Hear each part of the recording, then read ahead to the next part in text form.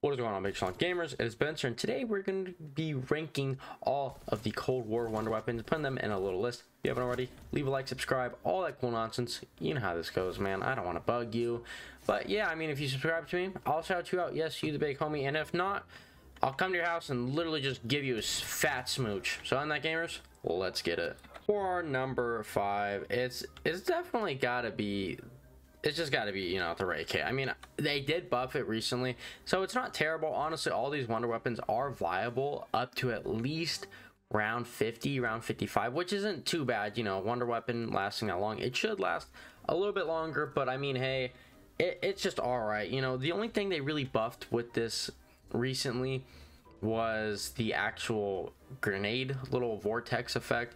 It is about 100% extra more damage, so if you could land shots with that, you know, you're gonna be doing a lot more damage, and you could even put this a little bit higher if you take that into whole consideration. But for the overall weapon, personally, I'm just not a big fan of it. You know, 50 clip, really cool, but the rate of fire is a little slow. The damage really isn't, you know, that great. It's good with Ring of Fire. I mean, all of these wonder weapons are great with Ring of Fire, but them by themselves, especially this one, not really holding up, especially on those later rounds. It's better to just use maybe a Howler, a Gallo, M16.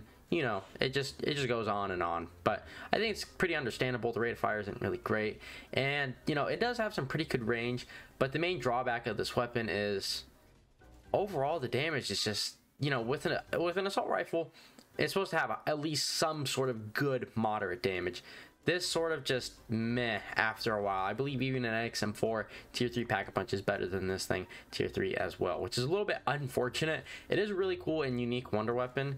You know, it really does. Everyone's been wanting a ray gun rifle for a very long time, and unfortunately, this is the weapon we got. Very sad. For our 4th weapon, we have the Dead Thunderblast, and this actually also got recently buffed, and it actually, you know, I would consider anything 4 and above on this list to be actually pretty good. I mean, technically, you know, when I play D Machine, I don't really just go for the die shockwave, but it is actually pretty fairly decent if you have Ring of Fire and you're doing a round 100, 200 strat. It will kill zombies fairly quickly, but with the recent buff for this weapon, you can actually pack-a-punch this now, get a little bit more ammo in the clip, more damage. I think it has a bigger blast, and also you can suck up zombies a little bit faster, which, you know, is always nice because, you know, the sucking rate for this gun is sucky, and overall the weapon is actually pretty good. I mean, granted, the bolt doesn't go very far, but it is sort of like a shot. I don't know, the more I think about it with this gun, it's more of like a shotgun, like explosive blast, if that makes sense. And you know, it's pretty good, but only having about, like, I think like 6 shots in the clip with 90 in the round. Granted, you know, you do have infinite ammo with this wonder weapon, which is one of the best parts about it. And you know, considering that, I mean, you know, if you have unlimited ammo for a wonder weapon, that should be considered really good.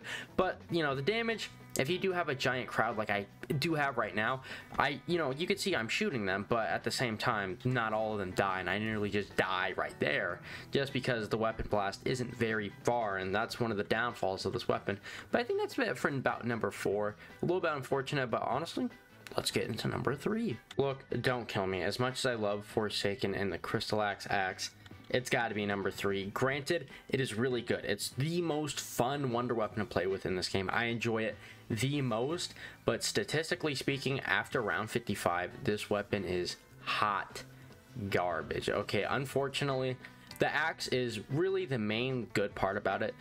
The bullet version of it is pretty alright, you know, but I catch myself more using the axe version, mainly because it gives me back armor, and also it does give me health as well with the melee 5, not the axe itself, but usually, you know, all of us players have tier 5 melee by this point.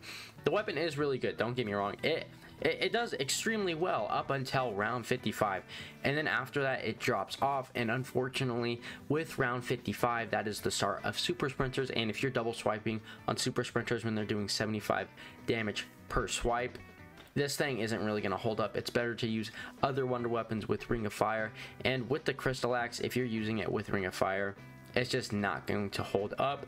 But talking about the weapon alone, I mean, the rate of fire for this gun is it's really good. It's about at like 950, I believe, and it has some really high damage. Just me with tier 2 pack-a-punch, I'm cranking out 7,000 per headshot, and this thing has a really big clip size, and alongside with that RPM about 950, really good. And also, one of the cool things about this wonder weapon, it's a melee axe which you can throw. We haven't seen anything like that before, and that's what really makes this weapon unique. It's a 2-in-1 package, sort of like the Cerberus pistol, which is something I think they kind of aspired from this crysalax from the Cerberus.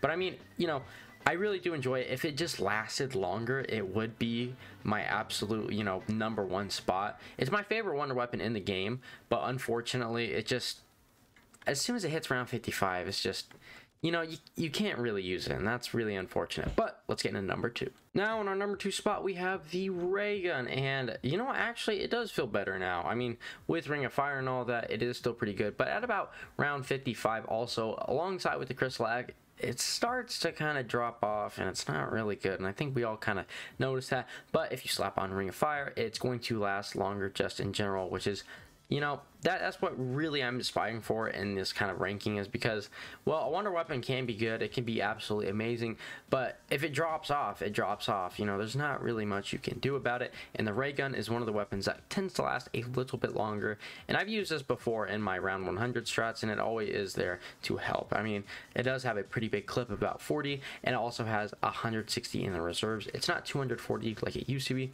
but I mean, hey, I can't complain too much and look back on the past. The overall damage is pretty good. It used to be better, but I mean, I'm cracking out about, I don't know, 11,000 per shot with, tier 2 pack-a-punch.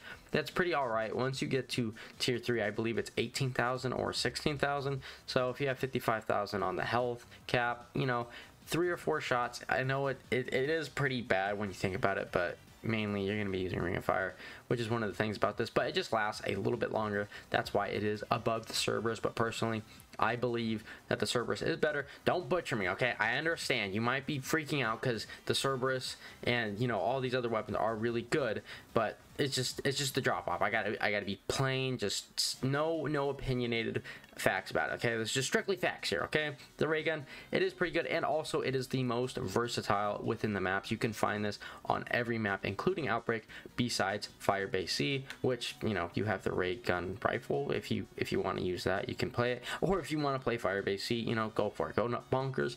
But yeah, ray gun number 2 on the spot, and I think everyone can about agree with that one. All right, now we got the Cerberus. I think everyone can kind of agree with this. This weapon lasts the longest, and unfortunately, it does have the same drop-off at about round 55, same as the ray gun, or I think the ray gun's a little bit higher, and the same as also the other weapons. But the thing about this weapon is, number 1, all right, it has extremely high damage. It will carry you extremely high up until then.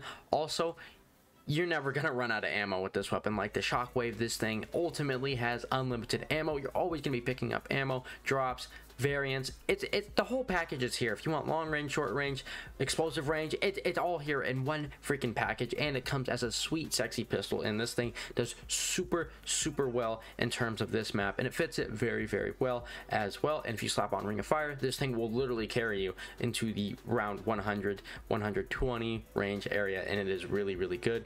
If you just know how to balance right and just obtain Ring of Fire as quickly as possible with like a war machine, the Cerberus is going to carry you as far as you possibly want, just because it has so many variants which have additional damage, outputs, rate of fire differences, more higher damage, more range, all that nonsense. So realistically, you're getting about 4 or 5 weapons inside one, which Mule Kick could never do. So I mean, it is a really solid weapon. I think we can all agree the rate of fire on this thing is actually really good. It feels like a submachine gun, if you will, and I really do enjoy it. And it's really versatile, and you run pretty fast with it with stamina up as well, because, well, it's a pistol as well.